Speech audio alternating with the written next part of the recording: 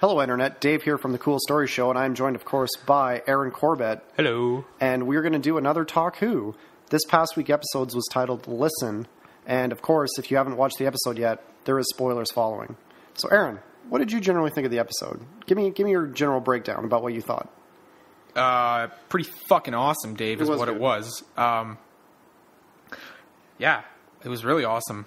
We had Samuel Anderson returning with playing Danny Pink and Orson Pink, kind of a dual character thing in the future. Way in the future. Again, we're introduced the very first scene, basically. The Doctor is like meditating on top of his TARDIS floating in space, and he gets this crazy idea that we're never alone and there's always someone with us, and, you know, we never can quite see them. And every time you hear that, you see something out of the corner of your eye, or you feel like there's somebody behind you, or you're being watched, or, you know, why when you're alone do you talk out loud? Because, you know, there's a part of you that knows you're not alone because there's actually somebody there with you. And I thought that was typical creepy as fuck Doctor Who idea, and hats off to Stephen Moffat for just like creating a really cool, like visceral, like gritty, like character driven episode. It was really, really good.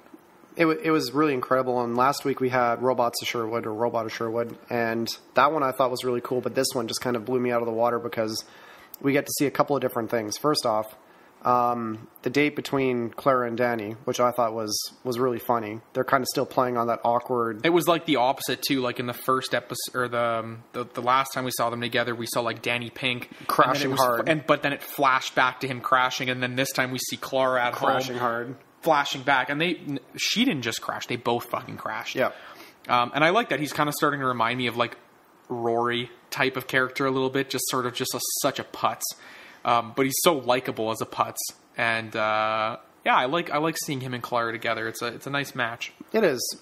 Then we go to the Doctor appearing at her home, and you can tell that he's kind of been alone for a while. He's kind of thinking about things, like he's always trying to keep active and productive with something. Again, I gotta say, Capaldi fucking killing it. Yeah. Just killing it. I'm starting to fall in love with this Doctor, but I feel like I've done that with every Doctor, where you go from a transition of one to the other, and you're like, I'm not going to like this guy. There's no way I can like this guy. And then you end up actually doing it. So again, the actors, it was really just the three main characters in this too, which I feel like is now just Clara, Danny, and the Doctor. There was no riffraff. There was a couple little supporting. We got a young Danny Pink when he was a little kid. Really nothing else, though. We didn't even technically see or have an enemy. Technically, other than there might be something with us, but we never got really to... But that's the thing, is there might be something that you can't actually confirm if you watch Dave, this episode, if there's something there or not. Dave, I have a question for you. Okay. Why do we talk out loud when we know we're alone? Conjecture. Because we know we're not. But in that scene, isn't it possible that he could have just written that on the board himself? It might be. And forgotten about it? It might be. It's what he said. There's creatures in the world and the universe that are perfect at hunting, that have perfect defense. So why is it not plausible that there's some creature out there that's perfect at hiding? Okay. But then why would it reveal itself like it did in the bedroom? See, this is the one thing about this episode that throws me off, is that we see the entire episode play out, and by the end of it, we know that it's just... It's the Doctor's fears from when he was a kid, following him through his life and coming back to him now. But what the hell was the thing under the blanket then? Exactly. It didn't really explain it. It didn't really say anything about it. We were given the answer of it's the Doctor's fears at the end of the show. But what the fuck was the thing under the blanket? And it could have, when the station was opening up, when he unlocked the door... Did something come through, or was it just... Because he said it was the airlocks decompressing, it was gas in the pipes, it was all those little sounds that the ship was making, and he unlocked the door, and we never saw if something was standing outside there, if something came through. Exactly. And we don't know. You don't know if it's one way or another. That's driving me crazy. What was that thing under the bedsheet? Was that anything? Was that... that was something. It was something. You kind of get a glimpse at it, but you don't really know what it is. Like, maybe if it is another kid from the room, or if it's an alien. We don't know. We really don't. An interesting point, Dave. Moving a little bit along, I guess we don't really have to stay in order here because I don't feel like staying in order. My very favorite part of this whole episode, Clara talking to the Doctor at the end of the episode, and we, as a kid, that blew me away. Yeah. Like, it blew me away that she gave him that whole speech about how fear makes us stronger, and fear makes us run faster and jump higher, and fear can make us. And so and one of my favorite things she said, don't let it make you jaded. Like, fear can make us kind. And that was really really cool, because even Capaldi's doctor, none of the doctors have ever been mean or jaded. They've always kind of helped people each in their own weird ways. They've all done their best to always help people. Even Capaldi. Even though Capaldi's a bit of a black sheep of all the doctors, he still does what he can, and he helps people. He saves people. He might not like doing it, but he still does it. Yeah. And something interesting is part of her speech. She says, "Fear makes companions of us all." That was also said by the very first Doctor ever. I'm not talking rebooted series. I'm talking like a long time ago, like 50 years. The very first Doctor said that in an episode called An Unearthly Child. So, timey-wimey stuff, the first Doctor, in essence, quoted Clara 50 years ago. In our real time, he quoted Clara 50 years ago. Because she said that to him when he was a kid, before the first Doctor even happened. Now, here's a question I want to raise to you. So, Clara links into the TARDIS through Psychic Link, and they end up going back through her own timeline, her personal timeline. And the Doctor shuts the safety guards off, which is important. Yeah, it is. And they end up on Gallifrey, where she meets young Doctor. In the barn. Where very later on in life, we see the War Doctor. Which was a cool cameo, or flashback kind of cameo. That drove me crazy when we got to see the War Doctor. It was the same barn. And I know what your question is now, Dave. How did they go back to Gallifrey? Because where is Gallifrey? It's stuck in a fucking pocket universe. Yeah. And they're not supposed to be able to get back to there, because that's the whole reason the fucking Time Lords reset the Doctor's regenerations, because they needed him to get them out of that pocket universe. But now they just go back to the pocket universe?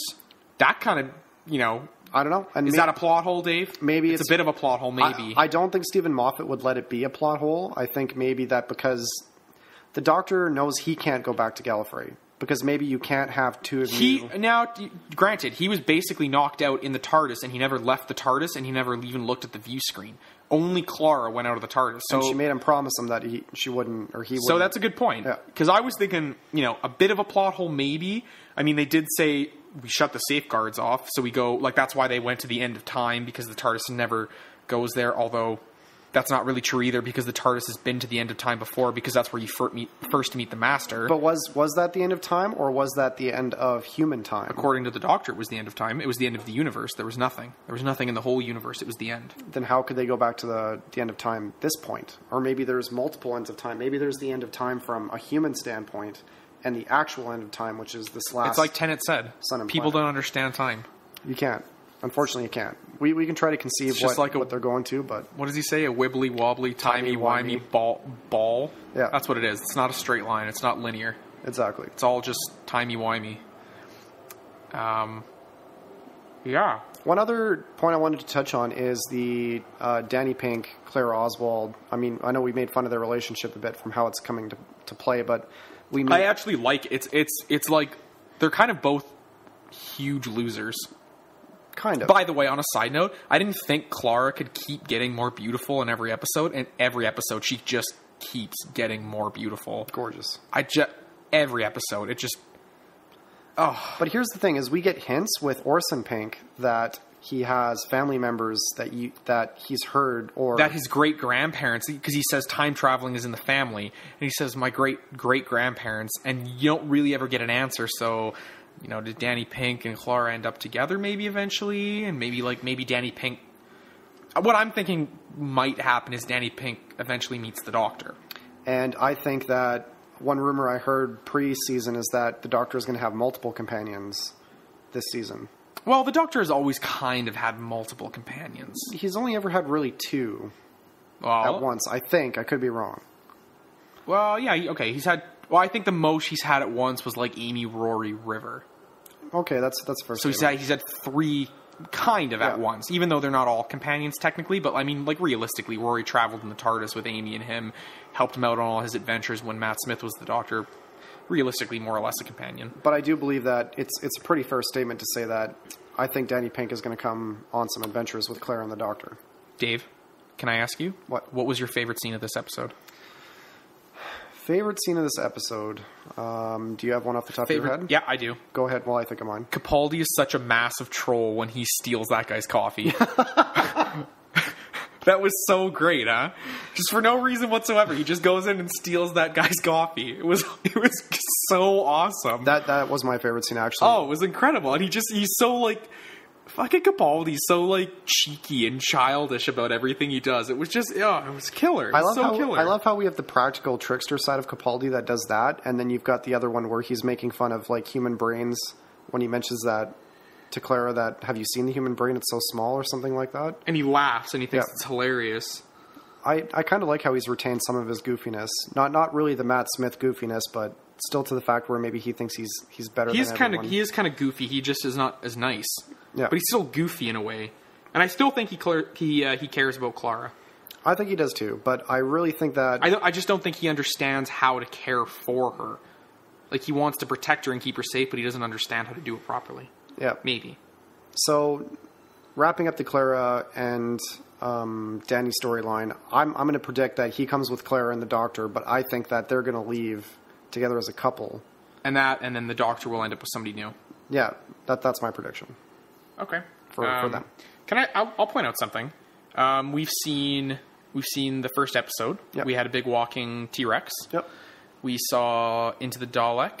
We had Daleks everywhere, fucking shit up. We had, all kinds of cool special effects. We had the robot Sherwood. We had some wicked robots. We had some pretty cool stuff. Really wasn't anything of any sort of special effect in this episode for the most part. Really. Like, nothing big, nothing extravagant, nothing crazy. One of the scariest, creepiest, weirdest, like, holy fuck scenes is when just Clara and the kid are under the bed and somebody sits on the bed and they get out and the Doctor's there reading his book. And there's really, that scene is just nothing. It's just those three in a room and there's something under the bed sheet. There's no special effects. There's nothing crazy. And that's what I really like about Moffat's writing, is that he can just take the simple and make it terrifying. Great. Yeah. Or terrifying or interesting. Like, you don't always need to up the FX budget to make the show great, because like this show didn't really do much for special effects. We had a couple shots of like the end of the universe, a few little things, but like realistically it was all very simple, very easy, just simple set designs, which I liked. I thought it worked really well. Probably one of his scariest episodes since the first Weeping Angel one. What do you think? Okay, here's the big question. What's scarier, blink or listen? Because a nice counterpoint is that what does Tennant say about the Weeping Angels? He says, don't look away, don't even blink. Never blink, don't look away. And what does Capaldi say about whatever these might be, these silent companions, let's call them? He says, don't look at them, keep your eyes closed, keep your back turned, don't turn around. But I think... It's a nice counterpoint how it's the complete opposite, but two very scary, I think my argument to that one was the Doctor knows the Weeping Angels exist. He doesn't know what this thing lurking in the darkness they is. are. Yeah. And the only way to defeat the Weeping Angels is to look at them. Well, to keep your eyes on them. Or to keep your eyes on them, yeah. Right. So I think that's the big difference between...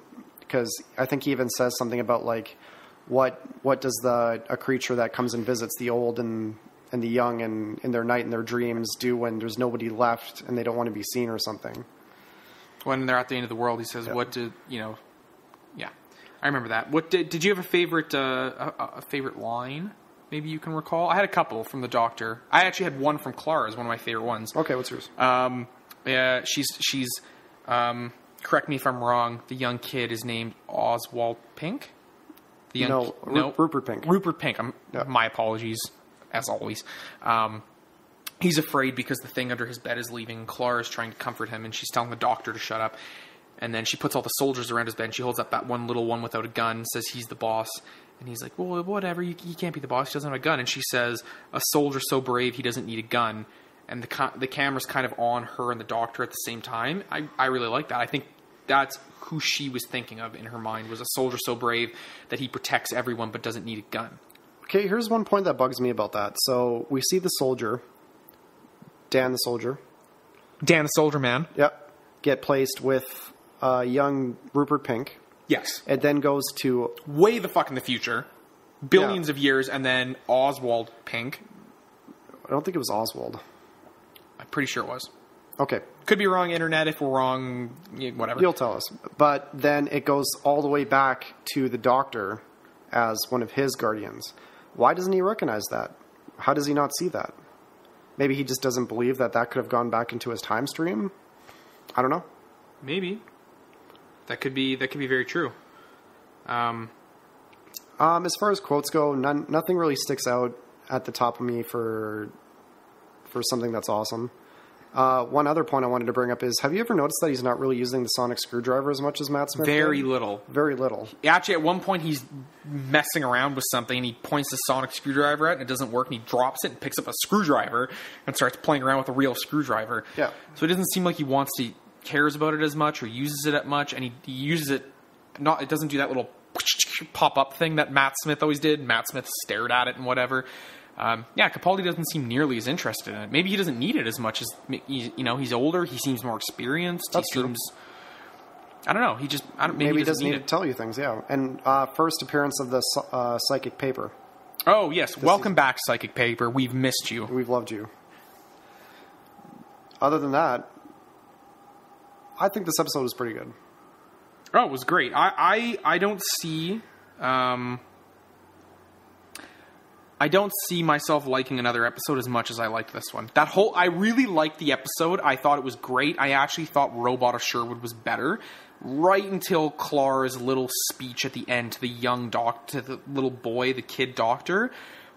That blew my mind, and it kind of wrapped up the whole, not just the rebooted, but the whole of everything together.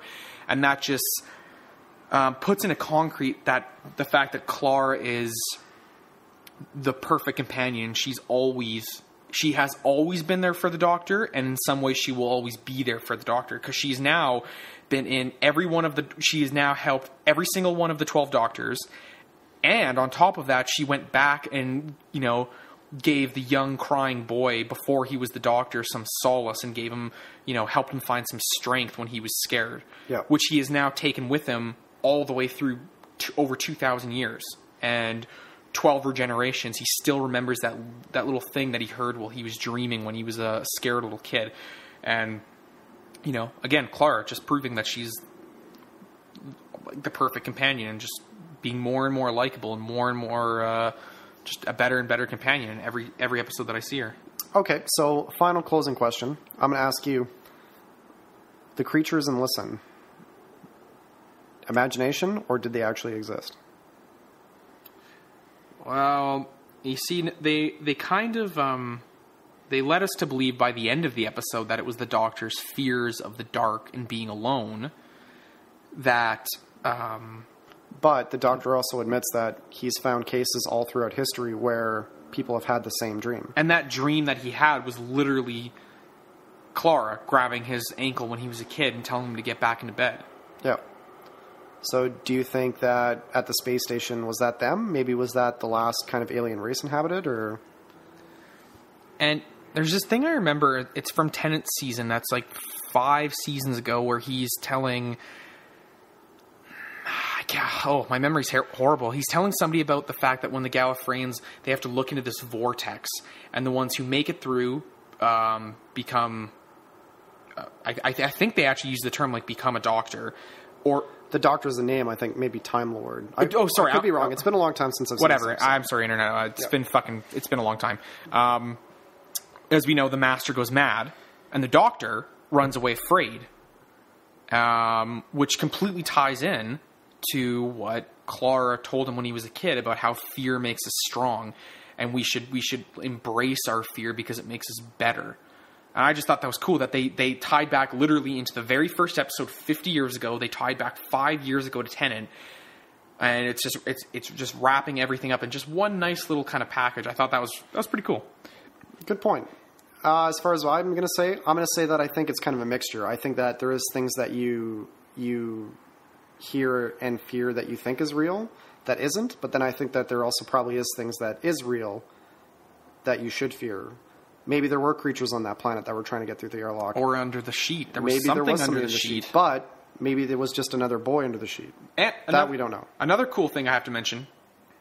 no sign of Missy, no heaven, and no promised land, no nothing in this one. At least in the last Robot of Sherwood, we had that little tidbit of the promised land on that on the alien ship. Yeah. Nothing in this one. It's just completely, there's nothing at all. So that's interesting. I didn't mind not seeing it. I really didn't care that it wasn't there, but I did notice that it seems like that's going to probably be the main thread through the whole storyline. So I guess we'll have to wait and find out. Well, this has been another Talk Who. I'm your host, David Meyer, joined by Aaron Corbett. You can find us on the tweets at Corbett48 and Dave Meyer 7. We'd love to hear your thoughts on the show, and we would bring you our next episode next week. Stay tuned. We'll be here talking Who. We hope you come back. Bye-bye, everyone. Cool story show done.